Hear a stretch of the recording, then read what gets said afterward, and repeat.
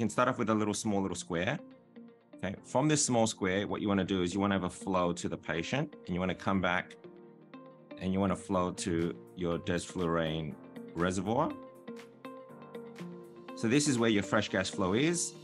This is your patient, and this is your Desflurane reservoir. From here, you want to have a fixed resistor. From this fixed resistor, you want to have a pressure transducer here.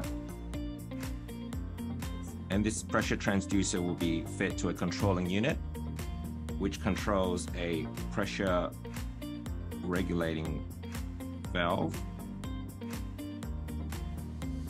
and the shut-off valve as well, or what's commonly called a sump pump to prevent backflow. I think there is the controller here to control the concentration delivered.